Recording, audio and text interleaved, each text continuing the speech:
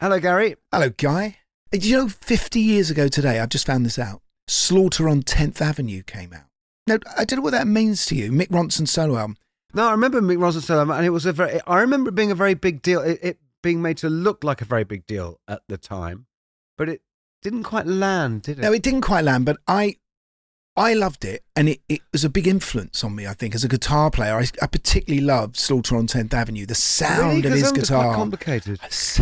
The sound of his guitar, I just thought was so exquisite, so vocal. And I just wanted to mention, because I had that most amazing experience, because he was one of the big influences in my life as a guitar player. Yes, absolutely, yes. That I went and found that guitar, That's years right. later. In Monte Carlo, wasn't it? I did a documentary, and I think it was for Sky Arts, and it was about Mick Ronson, and part of the journey, as you say on TV, it was to go and find this guitar. And it's a bit of a disappointment when you see it, to be honest now, because I remember that guitar looking so sort of strange. It was a blonde front, but it was basically raw wood at the front. It was a Les Paul custom black that had been stripped it, hadn't it? Stripped it, and then it had all got smashed up. But at one point he dropped it when he was playing with Ian the Hunter, broke the neck off. It was all and it ended up in the back of Midgeur's wardrobe. What? Yes, it ended up in the back of Midgeur's wardrobe.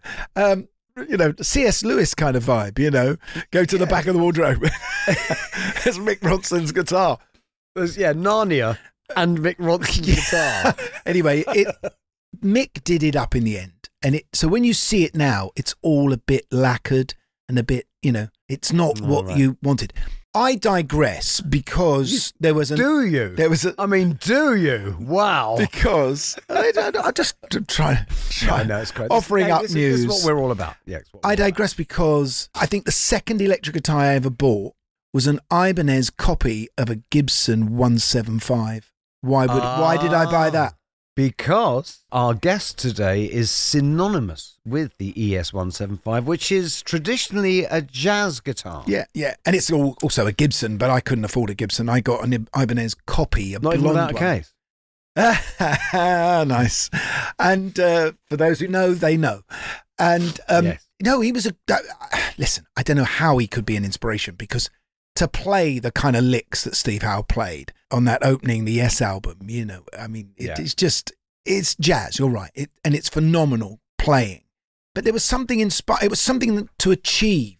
I'm still hoping to achieve it. What I'm really amazed at with Steve Howe is just what was happening before Yes, because he was everywhere for a few years. It's amazing. I'm really, really looking forward to getting stuck into that stuff. But also, it's because what's incredible with Steve is because he's the one person you wouldn't think of to associate with kind of post-punk or punk or anything. And yet he was Keith Levine, and apparently this was all the way back in the time of Pill and everything, always cited Steve Howe as his greatest influence. Well, see, there you are. And of course, the ES-175 was famously played by Geordie from Killing Joke. Trevor Horn was a massive fan. And Steve, who's coming on any second, you can just wait, played the acoustic guitar solo on Welcome to the Pleasure Dome. That's right. Did you know that? But of course, also the best 3 Yes albums ever made, the classic ones, the Yes album, Fragile, Close to the Edge, and more and more. If you try and go through the Yes sort of discography, topography, or tales of topography, even, and just all the people come and go, it's like your head explodes. Impossible. It's like some Austro-Hungarian royal family. Yes. And even Pete Frame couldn't have put this rock family tree together without Pete Frame, that could have had an entire career doing Yes. This wouldn't be a book, would it? It would be wallpaper if Pete Frame had to do Yes. Exactly. Go one end of Versailles to the other. Anyway, let's get him on. Welcome to the Rockonteurs. Okay, guys, I'm ready. That's a big tune for sure. I actually wrote that originally for Tina Turner. Of course, I had gone and found Joni Mitchell down in Florida and brought her back. I've listened to a few of them and they've been really good, man. I'm sitting in the back of the car coming into London. They're brilliant. That caused a big problem in the band, actually. I was having too much fun. Thank you guys for still being around, still making music, still being into it, and doing this podcast. It's fabulous. Well, I get the feeling that us three should go for a pint. That's what I think. I'm in a band now. It's called Roxy Music. You know this thing about the 10,000 hours of experience? Oh, yeah. Get good at something. When we recorded Arnold Lane, we'd done about 50 hours. The Rockonteurs podcast with Gary Kemp and Guy Pratt. Keep on rocking! Steve! And beautiful clarity. Your Wi-Fi is obviously pumped up, full of steroids. Listen, Starlink is the only link you need, because this is running at 120 to 300 megabytes. That's what I got. Oh, you got it too. That's what I got. It's yeah. Well, I had no choice, but I have no choice. but it is amazing. U2 and Zelensky has it as well, doesn't he? I mean, that's right. It's what they use in Ukraine on the battlefield. Oh, God. We're not, and can I just add, we're making no money from Starlink right now, are we? Even though we're saying this is an ad. Steve, so lovely to finally get to talk to you. This is brilliant. So great to have you. Sorry, and hello. I'm Guy. Oh, hi, Guy. How you doing? I'm Gary. And Gary, how are you doing? You got the headphones on. Oh, no, you both got headphones on. Sorry. I was just saying that we were talking about guitar influences when we on our intro when we were kids, and you know, for me, Mick Ronson was my first love. Oh, yeah. But then after a year or so, I bought an Ibanez copy of a 175 because of you. Oh, yeah.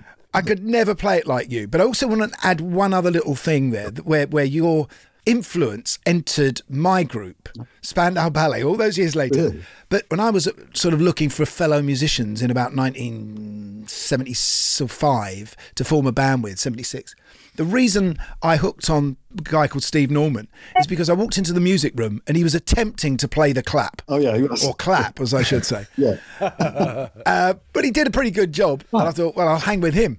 Oh, good. Yeah, if you can play clap, you must be okay, I guess, was a criteria. I think, we had that in the really early days. I mean, the very, very early days, if you could play Apache, you got the gig. You know, I mean, if you knew how to play that. But that was always a thing around Yes, wasn't it? From the beginning, I remember Bill Bruford saying there was this terrible competitiveness about playing, and there was this worry that if there was anyone sort of down the street who could play a bit better than you, then you'd be out. Yeah, there was a sort of almost orchestral rule as well. Oh, that guy, you know, the second bass is screwing up, change him. That kind of ruthless. But I mean, in a band like Yes, there was a kind of flow of musicians. You know, a lot of them were keyboard players, but there was a lot of flow of musicians coming in and out, and some of it was really unfortunate. And we just had to deal with what we were presented with. You know, here's the situation, get on with it. But, other times it's like when Jeff and Trevor joined us with drama, that was a kind of whole reinvention again of 70s Yes. And so there were lots of pluses anyway. Well, you've been in Yes the longest now that, Alan, rest in peace, has gone. And you are the longest member. But do you think, just saying that your particular sound and your style and who you are then is the hinge for it all, that and regardless of how many musicians are coming in and going, it's about you now, Steve, really, in that sense. To some extent. Listen, I noticed something I'd written. I think I must have been looking at a scrapbook or a quote book or something, but I know I said when I joined Yes that Peter Banks was a good guitarist, and I had somewhere to take it from. You know what I mean? I had a starting point. And somebody once accused me of copying him. And I said, look, I was already like psychedelic out, you know, I was into my thing, you know, and I was looking for a band where I was as free as a bird, you know, didn't want restrictions. And so Yes was offered me that whole kind of palette. But certainly my sound has become, you know, somewhat synonymous with it. You know, Trevor Rabin did the 80s. And basically, you know, there was a shift back to a more, 70s desire for the sound. And of course, you know, that music stood up incredibly well. But we love making new music, but, you know, it's also great to be able to play, you know, and pick and choose what we play from the great. Because as soon as you came into the band on Yours Is No Disgrace, and we'll go back to the beginning and we'll come back to Yes, I'm sure, but just say, you are all over that intro, playing possibly every style of guitar that you had in your locker. Yeah, I guess I did throw everything into Yes, because I hadn't nowhere else to put it really, and I'd been hoping that a band of equal musicianship capabilities as me could do something. And yeah, I had a lot of tunes up my sleeve. I already had parts of Close to the Edge written, Tales from Topographic Oceans. Some of that was, in the 69 period when I was in one band and looking for the next band. I wrote quite a lot of music, and some of it became, part of Yes. So yeah, the guitar, the way I was different from a lot of guys, I guess, was I wasn't really into a big trebly thing. I like warm sounds, and I like clean sounds, and this was kind of like, but I had to marry it or mix it, if you like, with power. And Yours Is No Disgrace is a great example. Yeah, I'm all over the intro and the theme starts up, and then I'm over the theme, and then the vocals start up, and then I get in. And when I do that solo with the touch of wah, and that's a multi-mood solo. It starts with the stabs and all that and clicking on the guitar and things, quite rock and roll. But once it starts moving, it goes to different places, And I remember Bill saying to me after I'd done that solo, I wish I'd known all the things you're going to play, because I might have played something else. But basically, I designed that solo after the backing track was written. So, I had those structures, the do and all that stuff. I had all that kind of like just looking for a home, and suddenly Yes was the home. Yeah. So much of my guitar work, like it was with Worm and, Seen on Good People, it was a lovely opening. I'll never thank the guys enough. Because I've got to say, because when you come into Yes, Steve, all the stuff you're doing before, because this is what I'm going to do, you got that period, it's like 3 years before Yes, where you're everywhere. Mm-hmm. You are everywhere. It's fantastic. Lots of stuff. But then... I said, but your sound, even before Yes, you were kind of very much ahead of the pack. A lot of people were still, like you said, trebly and twangy and everything. It's like you and Jeff Beck were kind of just that bit in front of everyone else. I think it was the influences, although I liked, Hank Marvin, Dwayne Eddy, all the original guys, I got into Tal Farlow and Wes Montgomery big time because I saw him. And basically the styles I picked up, but then I heard Chet Atkins, and that was it. It was like, ding. But I want to tell a little story, because although Chet has always been the guy I've always said... Shit Hopkins, as David Gilmour always called him. Really? Hopkins? That's good. Shit Hopkins. Yeah. But you see, the really nifty thing was it took me years to realise, in fact, Les Paul had been a much greater influence on me, because that started when I was about 8 years old, when my parents had the 78s, and they were buying like, the How High the Moon and The World Is Waiting for the Sunrise. And I heard all this guitar, and I just absorbed it, So when I look back later, I realized that, yeah, Les Paul, I met him a few times. He was a character. And basically he was a huge influence before I even got to Chet. But once I heard Chet, I love this guy, and I adopted that style. Like you say, on the Yes album, I'm playing Clap, I'm playing Yours Is No Disgrace, I'm playing Worm. There's a lot of variety, and that's what I think I learned from both of those guys. Your voice is quite comforting for me, because that accent I recognise so much from North London, because I was born and brought up on the Essex Road, right? Not that far from the Holloway Road where you grew up. And Rod Stewart was also from there. Was he really? I didn't know that. Oh, that's fascinating. His parents had a tobacconist just off of the Holloway Road. Oh, really? Oh, I might have gone in there when I was underage. But we were all like Nag. Did you know the Nag's Head then? Because that was like a place in Holloway that was like the centre point. I'll meet you at Nag's Head. Of course. The Nag's Head is very famous. But I just growing up then in that Islington world, there seems to be elements of all this music coming into your life. Was this all through your parents? Well, those initial things were, and I found that any kind of music got me physically jumping around. Was he musical, your dad? He did like music, yeah, and he did his painting. He was a master chef. He was a cordon bleu chef.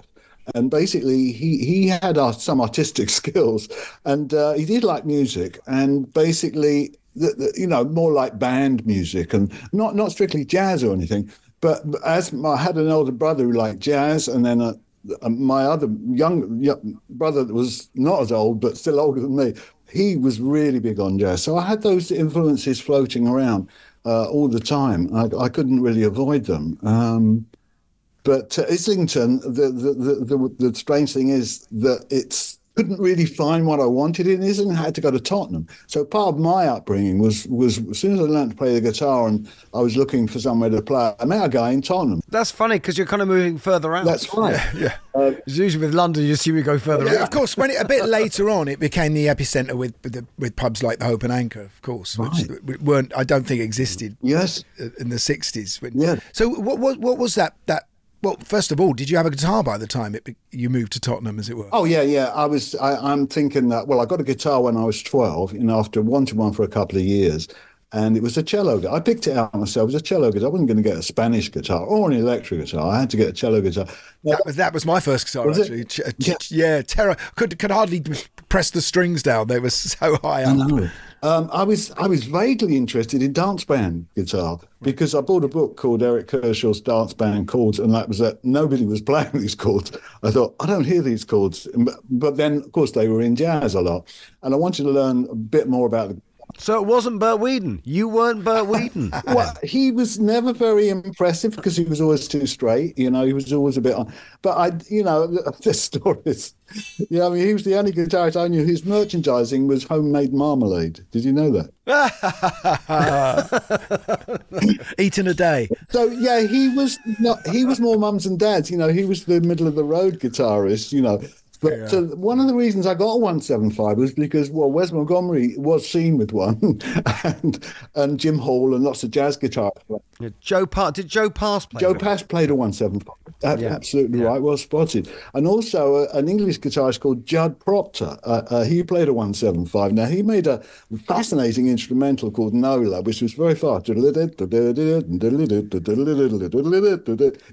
had to learn this, by slowing it down to 33, of course. And so the 175, that came later when I was 16. So when I was 12, I got the cello. But then within 2 years, I had electric guitar. It was a Gaiatone. I think it's called LG 50 or something, or sometimes called Nantoria. A little Japanese guitar, very small body with kind of big pickups. In fact, Hank Marvin was playing one of these before he got the Strat, with the interesting story that it was written Bruce Welch's. Hank's been on the show. Bruce Welch has been on the show. We've had them both on. We've had both sides. So that little guitar was great fun. I got a Burns Jazz for a little while, which the Shadows played as well, right, Burns? Yeah, with the Shads. But of course, the Shads were quite synonymous with the Fender sound. I couldn't really grapple with Fenders at the time. But I was moving along, and then when I was 17, I said to my mum and dad, if I'm going to do this for real, I need a great guitar. I really need a good guitar. So when I said it was 200 guineas, they were like, "What?" I said, "Well, if you put the deposit down, I'll pay the regular monthly." God, in those days, that's a 200 guineas. 200 quid. I mean, guineas. They were expensive. It's a house, and I had to order it. It came in 2 months later. So I got that guitar. That seemed to be like it, with me. That it was like I've come home. This is the guitar, And it turned out to be right. That even though I switched endlessly across different Gibson guitars, every album during the 70s, eventually going somewhere in the middle to Fender Telecasters. And basically, I wanted to explore what the guitar could do, looking for a sound, but I kind of had it. I already had it. I was looking around. But wherever I went, I seemed to make some sort of recognizable sound, even on acoustic. And that was a great breakthrough for me with Roundabout, was that I thought at the beginning, wait, is anybody going to know that's me playing? But, in a way, the acoustic became a big part of my approach to music. Definitely. Oh, that harmonic riff. I worked that out. Yeah. So that was early doors. That was such a brilliant opening. Good. But what you've not mentioned is sort of what we normally hear from people on this show is the Beatles. But that was still important to you. I mean, you were never after the dirty rock sound of Pete Townsend or... Not really. I realised that was quite electrifying, quite electric, in its qualities.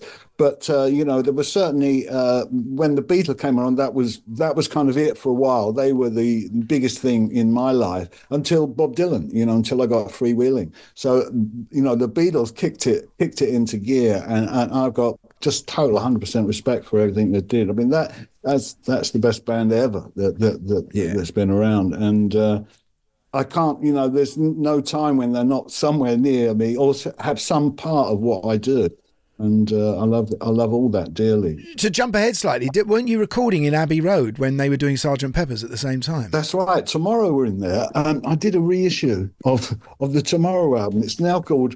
Oh, yeah, I tried to find that, by the way, because I could only find the 1999 remaster. No, don't buy that, please. This is a different world. I did a kind of revolver on that where I took it. Didn't want to alter it too much, but I could see where we could improve things, and also the running order, and some of the tracks went out and some others came in. So basically, the sound that they made on all those records and was just so amazing that I couldn't really, But gradually, the psychedelic. I mean, listen, '67 was the big year. When Sgt. Pepper and Psychedelia and the Byrds, for instance, that was another crucial band with me and Keith West. I mean, we just used to listen to how the Byrds did things and go, "Oh, we want to do it like that," So that's why we did their song "Why" on our record. But basically, there was so much to absorb. The Beatles kicked off a whole kind of phenomenon.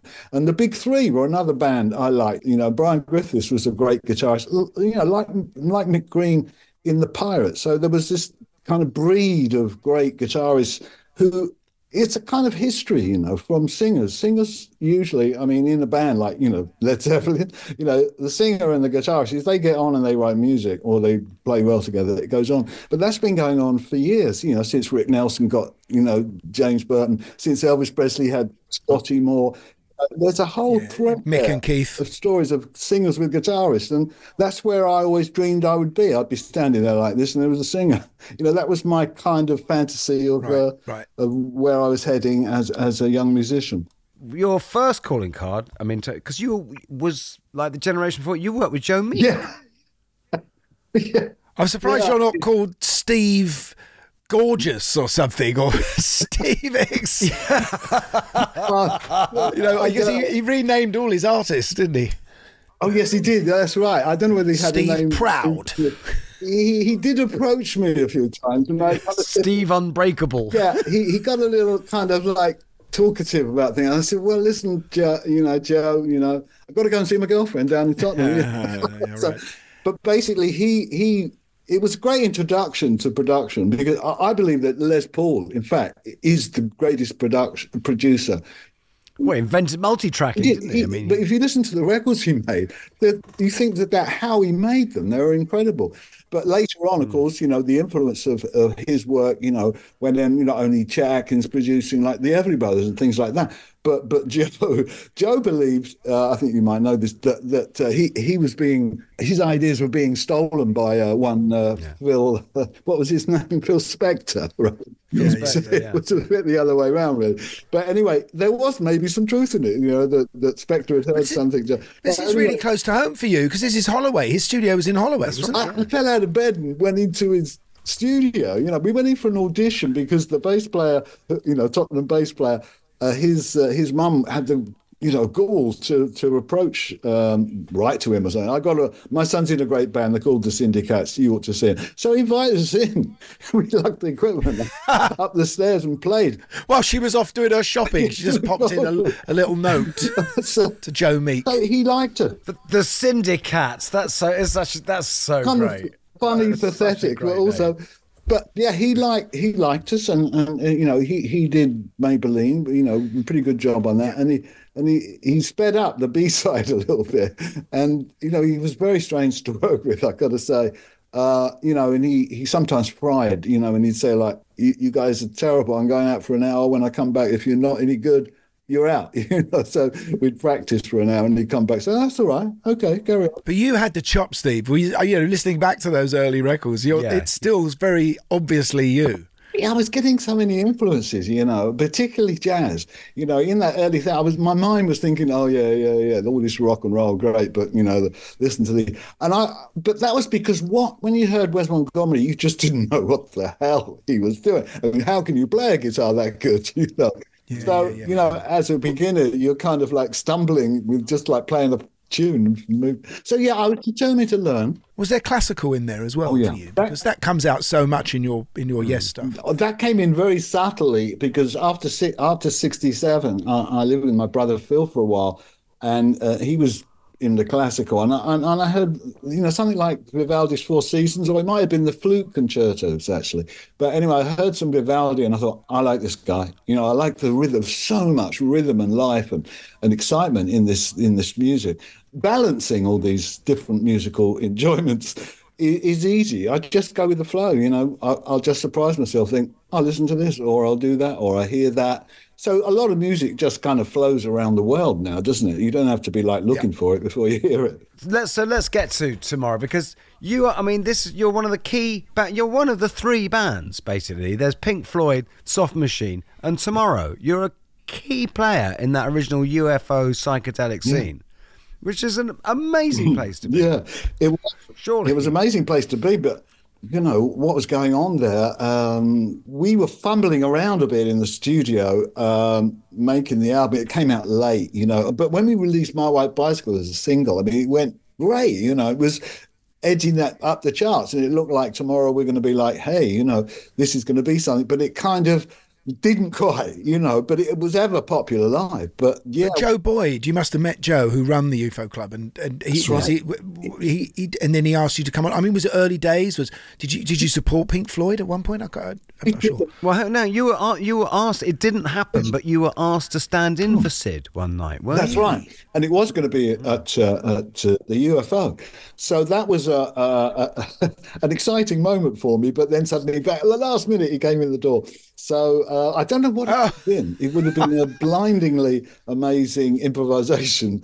But I was going to mention that improvisation is everything to me. I was so lucky that I could sit down and just noodle on the guitar. Other people saying, "Have you learned to do scales?" I said, "No, I don't bother with scales." But of course I did later on. But at first I was just noodling all the time. As soon as I could play something, I played imaginary things, you know what I mean? So that's been part of why I write music altogether, because without improvisation, I wouldn't have a tune. But let's just go back into that club, because that club is so important. And, obviously, I don't know if you know, but Guy and I play with Nick Mason. We do the Floyd stuff. So it's dear to us as well. But what was that atmosphere like? Was there a sense of for youth culture that it was now your turn? The Beatles and the beat groups had gone, and it was your turn, kind of thing. But also, it was like the center of the universe of musical, happenings. Because happenings were kind of new. Before you just played a gig and people sat there. But the happenings they were really new, and going somewhere where it's all kind of happening. It's all that's like a cliche, but like there's stuff on the wall, there's music going, I don't know. It was just like a jungle of creative minds. Not all of them just music, but dance, and I really can't describe it. But it was a centre for being out of it together and having a good time. And it was all just barely legal, so you could go there and sort of have such a wild time. One night we were there. I don't know who opened for who, but people just played there. And The Crazy World of Arthur Brown, he set the stage on fire with fire. Well, of course, the place and of course, this is where it's true that Jimi Hendrix joined Tomorrow on the bass and improvised with us for about 10 minutes.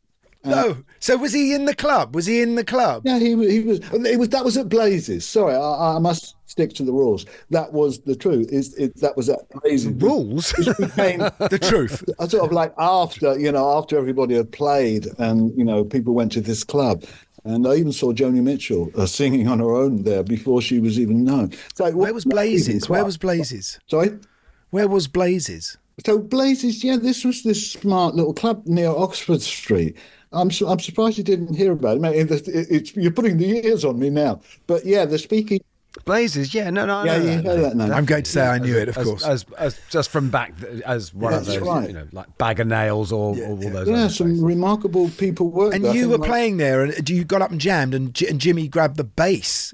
Well, I'm thinking whether it was Blazes or the UFO. I think it was the UFO. Okay, we'll have that. It was much. Yeah, we'll definitely have that. I'm amazed that this isn't about a document. I think it is mentioned. I mean, let's face it, everyone was off their head. Yeah, it is mentioned in my book, and I have mentioned it in a few interviews. So it might come back to me which ones. And had you heard him as a guitar player? Oh, of course, yeah. In fact, Tomorrow we're lucky enough to be. No, okay, Blazes. We were lucky enough to be the resident band in Blazes. We played there every Thursday. And Jimi Hendrix came there, and he played. That was one of his first shows in the club called Blazes. If you look up his history, you will see it's either that was the second or it was the first show he ever did in the UK. And basically, he showed up and nobody knew what he was doing. I mean, it was just amazing. This huge guy up there with a strap around the wrong way. And it all looked wrong, but it all sounded right. And actually, he came off stage and sat down with us on the table. And there was Twink and Junior. And, the band stayed. We were always hanging out together. And he said, I hear you're the opening band or something. So he was so kind. Of course, we ran into him a few times, after that opening for him, like at the big show, the Christmas on Earth concerts. And, like you said, Tomorrow, you were bigging Tomorrow up, and it's true. We were really well respected, and it was a great time to be part of that whole, style. And you were going to maybe be the band in Blow Up. Oh, yes. The story about the guitar was made. It was actually a copy of yours. Instead of the Yardbirds. Yeah, that's right. Well, we had the gig first, and then we were ousted because obviously the Yardbirds had a name. But they didn't get new models of Jeff's guitar or whatever it was. They didn't get a Strat.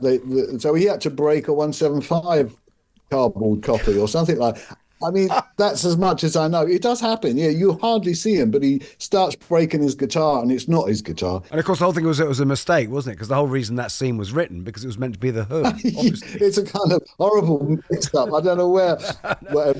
But while we're on the movie tip, Smashing Time. I'd love to. That looks so great. I mean, it just looks dreadful, but so fantastic. You are on IMDb as being in Smashing Time, Steve. And yeah, I don't know how we got that, but the Snarks. Right. There was I should add that to my list of 10 bands I've been in. I've also been in the Snarks. Wait for it.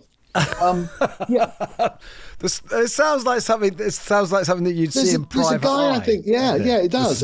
Because I think there's a guy that really deserves a name check, and that's Lord Anthony Rufus Isaacs, and I think he's still around. And basically, he was a guy who had all the connections where we were playing dead parties, and these very smart players paid loads of money, and so basically I think he had an in with films or something, and the next thing we knew we were kind of part of the story. The Snarks were this band that were doing it. Yeah, but there's only a couple of lines. I think I say something like "Let's have them" or "Let's get them" or something like that. There's not very much dialogue. Before we move away from Tomorrow, there's a couple of other things, because I did hear... I met, is there, though? Is there? There is. No, I'm joking. There's the day before Tomorrow. No, it's... I mentioned you were recording in Abbey Road when the Beatles were there doing Sgt. Pepper's. There is this story, I'm sure it's apocryphal, that you needed a policeman's whistle and you went out onto the street looking for a copper. Absolutely.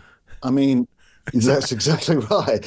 Working with Mark Wirtz was really great fun. He was a really good producer for us, because he let us do what we like mainly. But he had some tricks, backwards stuff, and he was up to speed. So yeah, we were doing the song "My Bicycle" and needed a whistle. So we said, "How do we get a policeman's whistle?" And next thing, somebody was outside looking for the policeman. Of course, they were only too happy to come in for 5 minutes. And, everything was concealed and airsprayed. The guy comes in and, okay, sing it, do it here. We'll give you a cue. And the policeman screams, and I can't hear it. And he blows the whistle. Yeah. And he blew his whistle? Yeah, so genuine amazing. Police whistle. Did Hapsash and the Colour Coat design a poster? Is there a Tomorrow poster? Yeah. Because what a thing, Steve, that you have had the Nigel Weymouth, Michael English, Hapsash design and Roger Dean in your life. So lucky, and I'm spoilt absolutely rotten, because both are great. I mean, Roger's been wonderful all over these years, But those guys and that whole thing with Granny Takes a Trip, you know, and how we, you know, 200-pound shirts and things, or maybe they weren't quite so expensive as that, but they, you know, it was worth having the right clothes, that was for sure. And if you had a few stars on your forehead, didn't hurt either. I've been very lucky with design and photographers too. You know, a guy called Mickey Slingsby was an art photographer that took a lot of pictures of me over my career.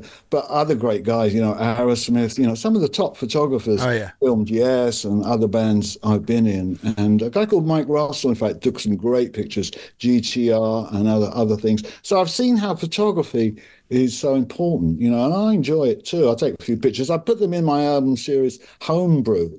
If it's a guy pushing a pram across the zebra crossing, I got it. You know, I want that. You know.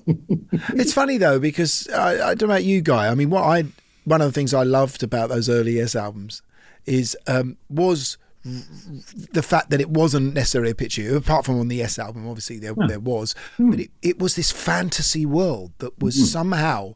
Oh yeah, no, it was where you know the music was coming from. It was coming from those floating islands. I know.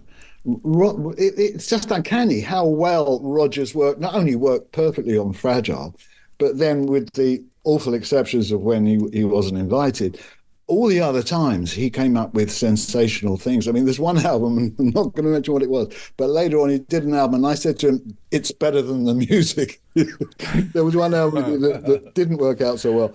So Rogers been had the sustaining power. You know, it's really amazing how.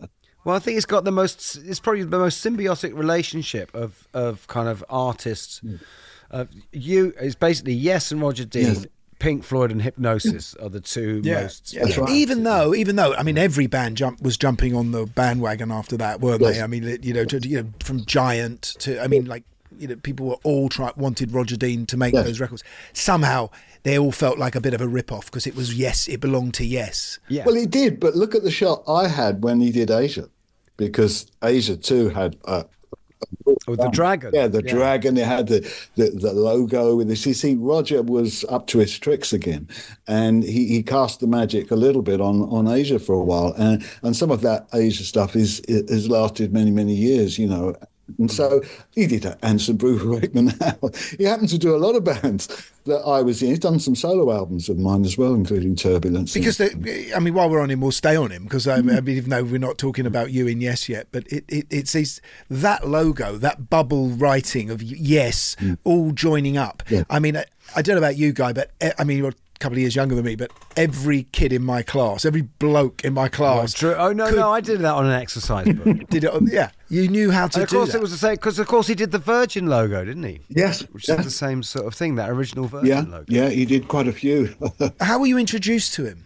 We were. It's kind of funny story. We'd done the Yes album, blah blah blah. We were being managed by a guy, and he at the time had a job at Hemdo, which became, you know, big. This was in like very early 70s. So he was working at Hemdo. Somehow, it's a fantastic crossroads, and here's Yes sitting in this Mayfair office, you know, and it's all kind of grappling to get food on the table, and with somebody in a Mayfair office with these guys, they're also doing so well, great. And then suddenly, through the management or Hemdale, you know, we put the feelers out, and this guy called Roger Dean comes in and shows us some stuff, and we were instantly, you know, taken to it. And so he went off and designed the Fragile sleeve based on that. And because if you put your guitar and John Anderson's lyrics into an AI machine, it would have come up with Roger Dean's front covers, wouldn't it?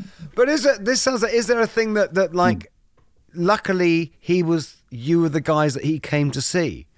He could have gone to see someone else, and then, you know, everyone's story would be different. You see, some people wanted, and I think this is what Hypnosis did for Floyd, they'd come along with like 6 pictures and you pick one, you know, one of them. But what Roger did was try and get a feel for the album and then go away and do one, you know. So it was very much, it felt like it was a very personalised process. And that's true of all the albums. I mean, particularly, not particularly anything. It's true of all the albums.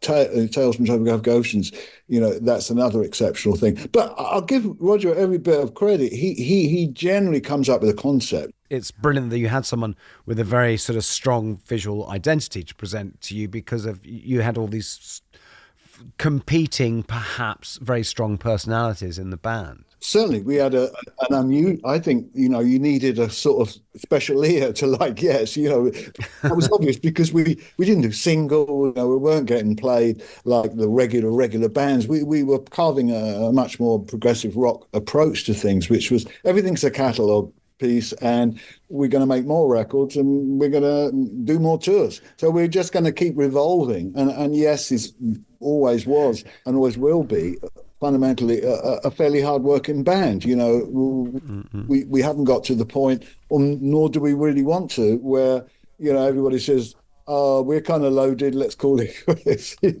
We're kind of like we've got commitments, and they're partly to carry on the music that the ones that we've lost started as well, and live up to the idea of what Yes Music is. We hope. You mentioned prog rock and having no singles. There must have been something that pushed that created that genre before Yes, and I know that one of the bands that often gets cited is The Nice with Keith Emerson. You actually auditioned for. Sorry, yes. Yeah, you auditioned, didn't you? Here's another quick story. Yeah, that's right. I did.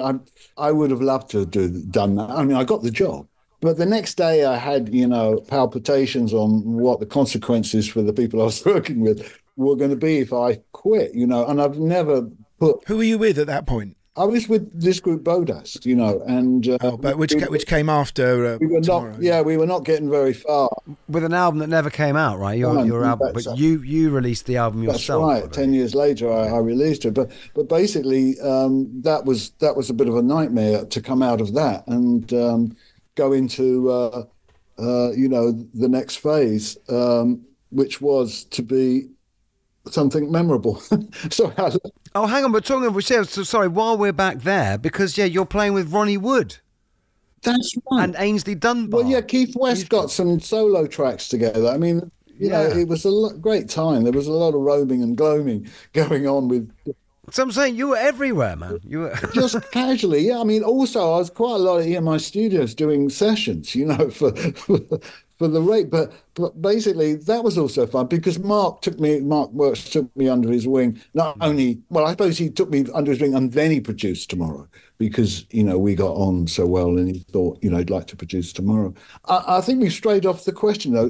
We left a question unanswered there. Is any?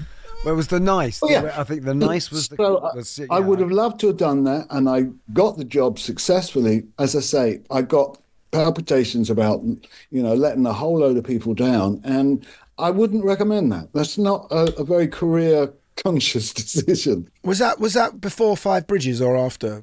I can't. Well, it was anything after Dave Lift's not being there would be when. Right. Okay. So. Oh, right, because he went off with to work with King Crimson, right? No. Actually, or whether he was in a clear state of mind to do anything, because I thought the reason I was coming in was that Dave List had slightly lost it and that, he wasn't working so well with the guy. I don't know what the story is. I can't remember. It's a long time ago. But, there's lots of those little moments when you think, oh, that could have gone this way. Well, I love playing with Keith, I must say. But there were other reasons, too, a little bit of concern about the way he was set up with a guy, walked in the pub and pulled out money. And I'd never seen that before, really. There was a sort of lack of discretion, I feel, business discretion, But anyway, I was in a different camp, if you like. I wasn't in the camps, like I... So it could have been Emerson, Howe and Palmer. That's right. At one point, on the roll. Goodness, yeah. So were you aware of Yes as a band before you ended up being auditioning? Just marginally, yeah. I mean, I'd heard about the band and I heard they were very good. So I hadn't heard the music, and but I'd heard about the reputation. So when the guys, when Chris called and I went and played with the guys in Barnes. It was just amazing. I mean, I walked in, plugged in. They said, yeah, well, we'll do this song. It's got G and it goes to A or something or the other. We messed around with some songs. And I thought they were great. You know, I really thought, hang on, this is really good. I better not. So who's in the room? Who's in the room? Bill Bruford's on drums, Chris is on bass, and John sitting there with a microphone, and Tony Kaye's on Hammond. Yeah. And where he's always comfortable, and he plays it great. You know, he's a great player. So basically, that band was really exciting just to come in. Because they had their own psychedelic band previous to that, which I think has still got the best name in psychedelia, which is Mabel Greer's Toy Shop. Somebody did refer to that as possibly the tweest psychedelic group name ever. But it is. That's right. That's where Chris and Peter Banks had been, I believe, together. And but it was Chris. Was Chris the driving force when you turned up that day? Well, I mean, to me, I related more to John when I met them both. You know, and John and I think I even went back to John's flat after this in Queensgate or something. He lived there with his wife, and we talked about. I think there was the place where we talked. Before that. So I really only talked to John about joining the band, if you like. But at the rehearsal, it was obviously interactive, and you know they felt I was pretty good. And because you changed their style, didn't you? Really, they weren't. Those first two albums don't sound like the Yes we now know on the Yes album, and once you joined, Well, I mean, in a way, I don't think I've thought this before, but I would look back, when I've looked back with you kind of thing, like I think there's a lot more order. In other words, there's not overflowing amounts of something that kind of, some of the arranging or some of the mixing, you know, on Time and a Word, left it a little bit like it was a bit of a struggle. There was always this struggle going on in the sound. I think with Eddie Offord stepping up to the plate and co-producing the Yes album with us, gave us all a chance to put input, but also we had a guy who was pretty clever at doing what he was doing, you know, and possibly a bit ahead of his time. So that all helped tremendously.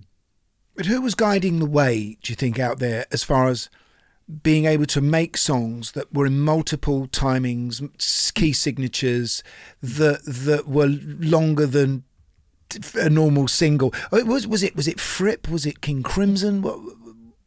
Who gave you the validation, the license to do that? There was a very good balance between John, who didn't really play a lot of chords, didn't really have a big technique, but he could strum away and get some melody going. But what he was also very, very good at encouraging and allowing, and it was the instinct of the band that everybody put stuff in, you know, not so much like another song, but like if you had something, you'd have to decide how you're going to play that and make it sound great, you know. So it wasn't just a question of going to play the Roots and Bill's going to stay in 4/4. That was out, you know, that wasn't allowed. So nobody could float or just drift along, only for a while, you know, while you're finding your parts. And of course, some of the best parts came from Chris, but they took a long time. So everybody had plenty of time to get your parts together while Chris was developing, you know, how to finesse his part. Or he'd overdub it or overdub some of it after we recorded it. But all that rehearsing was good. You know, we'd record things. It always sounded like, fortunately, 100% better when we like, worked on it in the studio. You know, we take it in and say that sounds horrible. Wouldn't you? Some of it you would literally assemble like suites, wouldn't you? Wouldn't it just be like one piece at a time? Oh, well, we did record like that, but usually we had to go in with a demo that had most of the song, maybe not all of it, but most of the song, and it ran through, even if it was edited. But yeah, when we got in there, we usually found, because of the size of the tracks, of course, we'd only record one section if we were lucky a day, you know, and that section might be 3 minutes, or it might be 5 minutes, or it might be 2 minutes. So it just depends how we were going to do it. And as we went through the Yes album, it was really interesting, because when we got to Your Move, I've Seen All Good People, you know, somewhere we said, well, you know, don't let's play this. It's not going to work. So we created the loop, you know, that go boop, boop, boop, boop. That's all it is. Boop, boop, kept going boop, boop. I think I had a note on it. Chris had an E as well. Boop, boop. So basically there it was.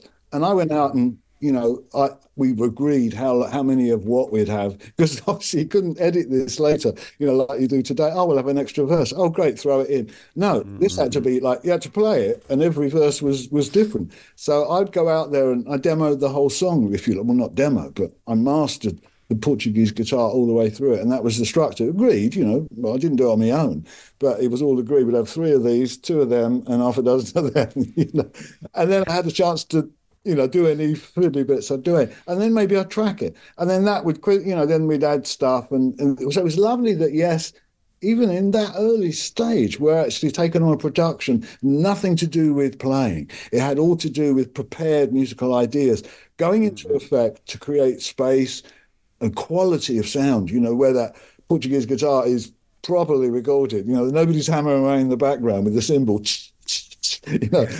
Everything was separate. The roundabout and Fragile really epitomizes that even more. When you got to that album, I mean, it's so tight, for its time, Chris and Bill, on Roundabout, and the acoustic guitars I put on, the harmonics. I mean, that was a really good way to start it.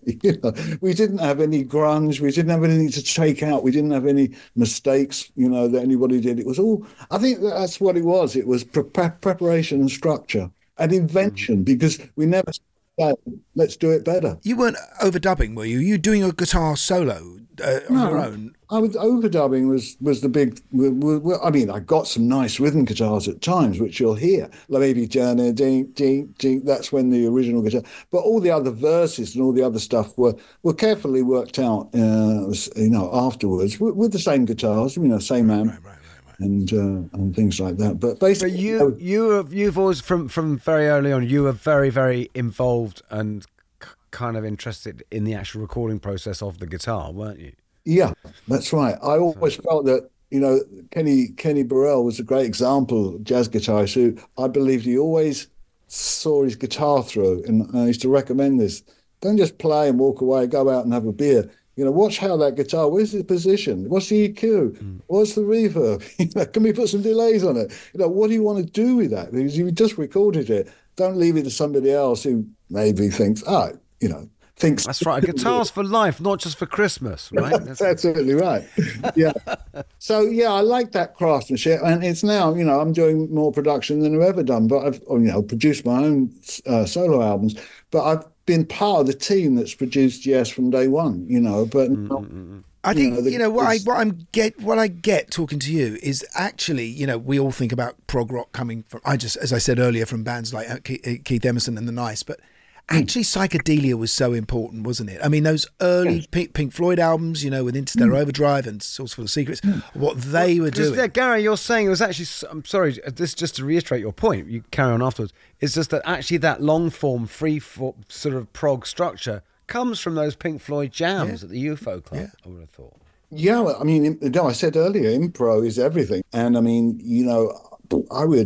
I'm getting the memories of how important, like a good guitar break is to me. We do Siberian Khatru, and it's a great song. It's complex. It's got lots of changing rhythm. There's lots of textures and sound. And then I go, da, da, da, da, da, da, and I start jamming, and that's okay. Leave me with this for a few rounds, guys. Great. And, I like cooking up something on the guitar, and that's a guitar break, and we had Rick Wakeman on the show as well, and obviously what a huge personality to come in. But you already knew Rick, didn't you? Didn't you do some sessions? Didn't you do Lou Reed with him before? No, that was done when we were doing Topographic Ocean. Oh, so it was. But what a personality to come in. I mean, very different from Tony Kaye and all the Moog stuff. Did you feel that enhanced what you did, or were you sort of, trying to find your own space now Rick had come in? No, it was development with Tony. It was a shame Tony left, but he didn't really want to do multi-keyboards, and he stuck to his guns in doing that. And I love him much. But basically, we were definitely looking for anybody who could play multi-keyboards. Yes, needed that. We needed the orchestral side, and we needed all the keyboards that came with, organ, piano, electric piano, whatever have you, harpsichord, So we needed that, but also, we needed somebody who was thinking, about the future and the development, Mini Moog, Mellotron and all the other gadgety sort of keyboards that came out in the second half of the 70s were really exciting. And, I've got more involved in keyboards myself recently. And basically, it's a wonderful tool. It's a wonderful, wonderful way of making music. So, yeah, right then we did need somebody who had the precision and wanted to, yes, it's a thing like, do you want to break? Do you want to get in here and make it better? And that was the approach we had, when Alan joined and when Rick joined, and then Patrick Moraz, who was also pretty amazing, what he contributed. And then Rick came back, and then Jeff Downes came in. So, the keyboard position is really a big demand. It's a very high demand job. How was it going into the 80s, though, Steve? Right. Having Trevor Horn now as the lead singer for the Drama album. Did you feel that actually, were you nervous about becoming more commercial? Obviously, you become more commercial with Asia. Grace, you had the biggest selling album in America in 1980, whatever it was. But the drama thing was just amazing. It was totally amazing. I loved all of that, because what happened was Chris Allen and I were rehearsing after the Tomato, period had ended, and we kept not having anybody else in the room. So we suddenly realised... But John has left, right? Well, no, he hadn't officially, or maybe even Rick hadn't left, but they weren't there. And in reality, for a few weeks, you start to realise they're not here, and we'll just get on with this. So we started writing Tempest Future and this other stuff.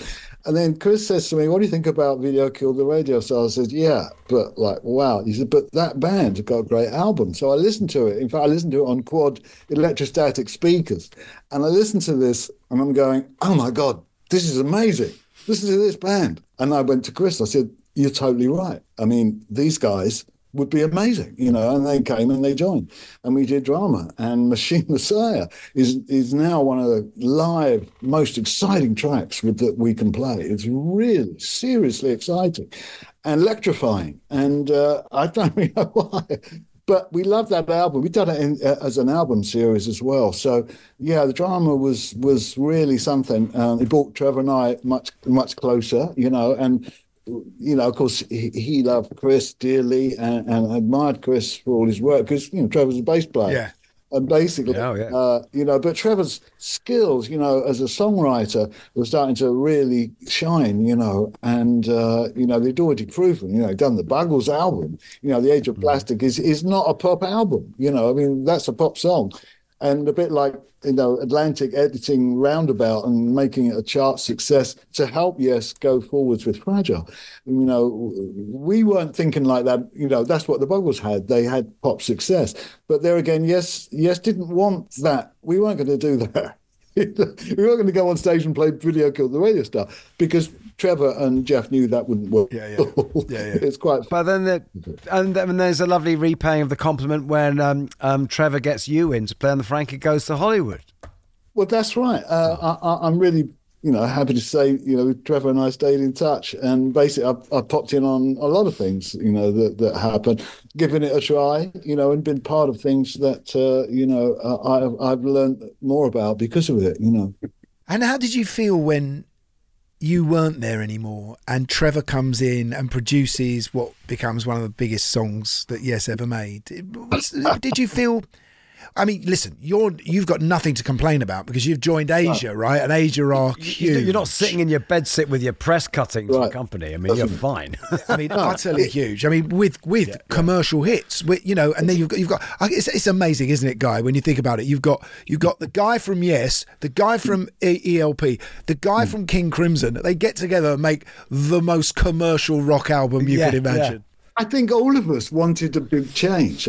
Because, I'd had 10 years. In fact, there was a moment where, I won't tell you the whole story, but Trevor and Chris and Alan had just left my house, and Jeff and I are sitting there, we're going, seems like we haven't got any other guys in the band. We're the only guys left. And I said to Jeff right then and there, I said, look, everything's been so much for 10 years.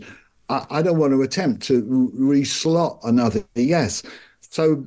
And then, I just left that. I got to leave that. And before long, I met John Wetton and then Carl. And then I suggested Jeff Downes joined us, and that's what made Asia a complete unit, because we had the thumping keyboards and everything else happening, thumping drums. Yeah, absolutely.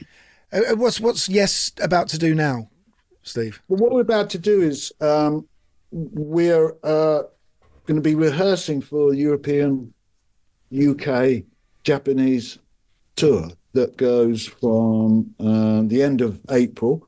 It trickles along through May. We come to UK towards the end of May. We play the Albert Hall. I think it's on the 3rd of June. I think it is. Wow. And yeah, we're going in just a little bit after you. Until I've quoted myself. Yeah, we're in after you. 4th of June. I hope you're not on the 4th, mate, because you're there too. Great. Well, we're there on the Tuesday, the 4th of June, and that's where we end that part of the show. Then we go to Japan in September. Lucky you. Yeah, Japan's a nice country to play. And you don't get tired touring, Steve? It's all, you like the energy still? Well, I wouldn't say it's not tiring. No, I'll never say it's not tiring. It is tiring.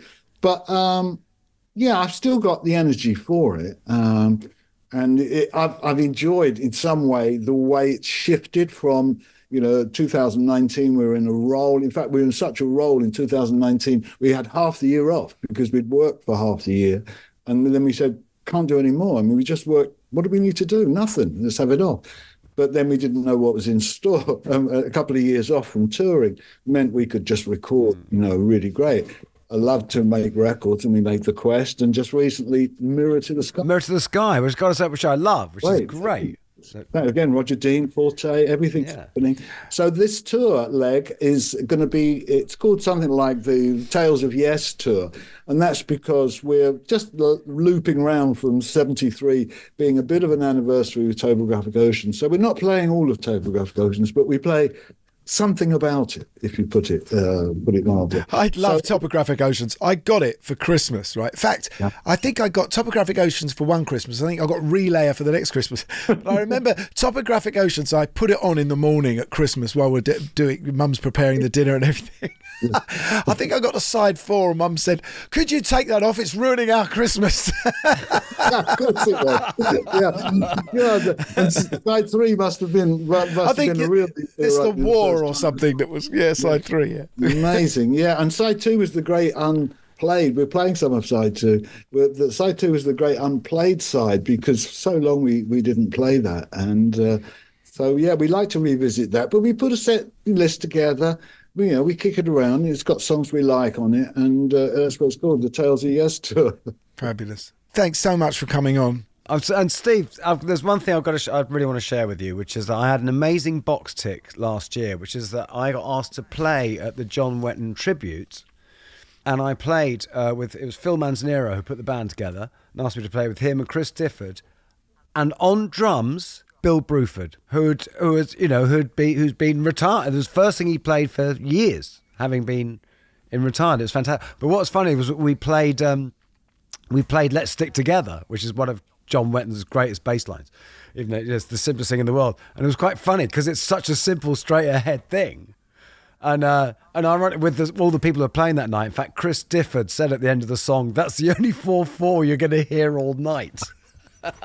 Yeah, and it was Bill Bruford. He's not renowned for 4/4. And it was great. I've got it. It was just such a thrill to play with him. Yeah, I wanted to be there. I sent the video for that, and I dearly love John. And even though for many years, we didn't speak because, there was so much distance between us, Mm-hmm. But we really, from 2006 onwards, we just warmed to each other in a way that was really remarkable, and loved John so much. Sorry, Steve. I wanted to ask you if you ever speak to John Anderson still, because obviously you have a different singer for Yes now, and he's been there a long time. But I wondered if there was ever a connection between you two. We're still in touch, and that's all I'll say. That's good. That's good to know. Yeah. Brilliant. He's a wonderful guy.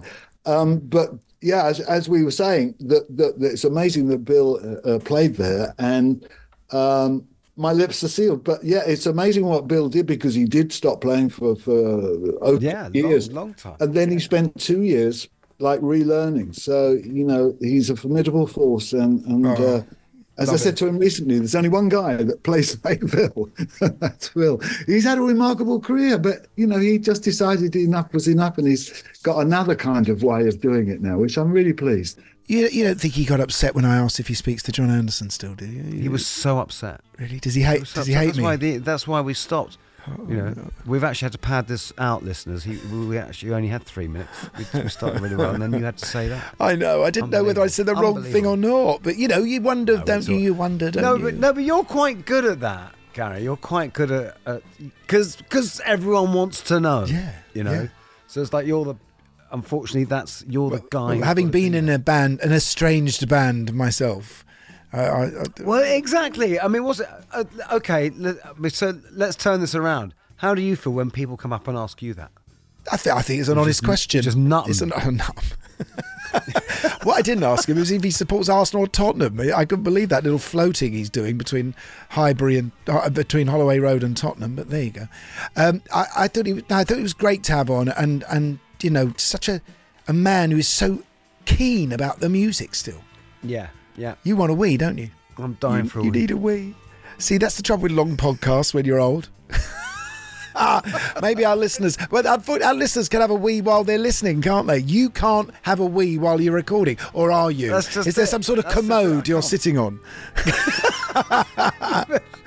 All right, so we'll see you all next week. You'll hear us next week. We'll have someone brilliant on, hopefully. I know we have. We'll have someone brilliant on. Oh, yeah, no, it's a good one next week. Well, it's always good. It's always good, isn't it? Until then, it's good night from me. It's good night from all of us.